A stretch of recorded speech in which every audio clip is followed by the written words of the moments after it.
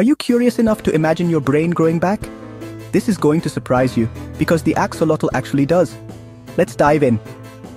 Native to the ancient lakes of Mexico, the axolotl isn't just cute, it's a real-life superhero. Loses a limb? No problem. Heart damage? It grows back. Even if parts of its brain are injured, the axolotl can regenerate them. Good as new, no scars, no problem. So, how does it pull off this amazing biological trick? The secret is in its special cells. When something is lost, these cells gather together to form what's called a blastema. Think of it as a living construction crew. They rebuild muscle, bone, nerves, and even brain cells perfectly.